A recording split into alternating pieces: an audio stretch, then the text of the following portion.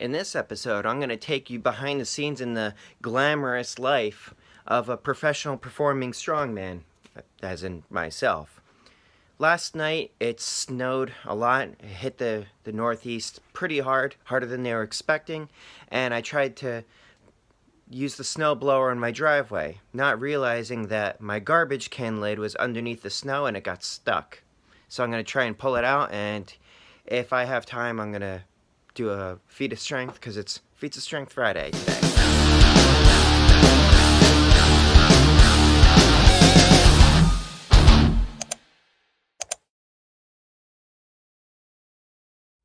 See, that garbage can is nestled in there real tight. I was pulling on it pretty hard last night. Hashtag that's what she said. And I swear, these things are like stronger than the license plates that I rip. Really, these bolt cutters work. I use these to cut lengths of chain for when I'm doing my strongman shows. If it's strong enough to cut the chain, it should be strong enough to cut this garbage can lid. I don't think that that's actually going to work. I think that the only way to really get that out of there is to take this thing apart, which I am hesitant to do without the instruction manual. This actually belongs to my dad, so I'm going to wait till he gets back and run it by him, get his permission before I start taking apart his things. Oh well, maybe I can just bend something instead. I like to do my Feats of Strength on Friday because Feats of Strength Friday has a nice ring to it.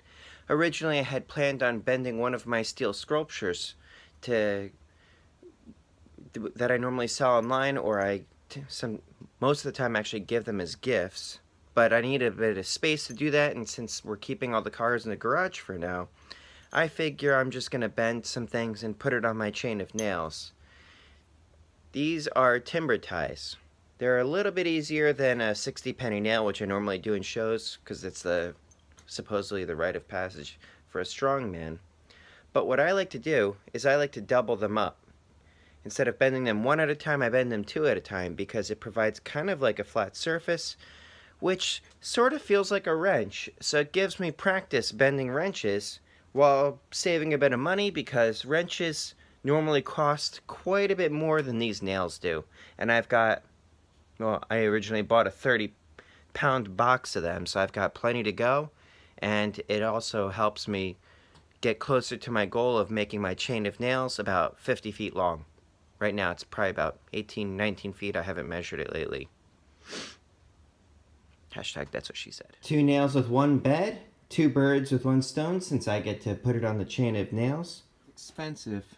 And it's a lot less expensive to bend 2 of those guys than even just 1 of these guys, which incidentally does not make a very good coat hanger, even though it looks kind of cool. And I'm still finding my way through this video log, creating my style. I know it's probably not the most entertaining thing yet, but I do hope that you like what it is that I'm talking about and showing you, and I hope that you subscribe.